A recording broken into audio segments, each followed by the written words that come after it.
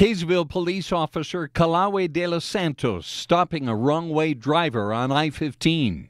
I basically treated this as like a shooting situation. I knew innocent lives were at risk. Last year, 6 people died in wrong-way crashes in Utah. We just want to save lives. That struck James Giacoma of Salt Lake. So he wrote to me and laid out his idea. He said, "I gave a lot of thought to this, and I believe it could help save lives." He then goes on to explain a system that would detect wrong-way drivers onto freeway off-ramps and shine a bright light into the driver's eyes that would get their attention and get them to turn around.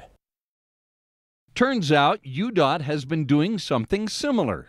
In fact, I think great minds think alike. We got UDOT's John Gleason and James Giacoma together at the freeway on and off ramps at 21st South and 4th West in South Salt Lake. Once it was activated, bright lights right into the windshield to try to be a deterrent from getting the car all the way onto the main interstate, and then about another 50 feet away have a backup, because you never know what drivers are going to do. James got to explain his plan to John, and as it turns out, our engineers in the last year or so have been putting in these wrong-way driving detection systems that not necessarily do they flash a light at the driver, but they light up the wrong way sign with LED lights on the outside of it. And so it's a relatively very new thing that we've been doing here. But it's that same concept of giving that instant feedback to the drivers as they're approaching the ramps that are going the wrong way. We want to make sure that they don't get out into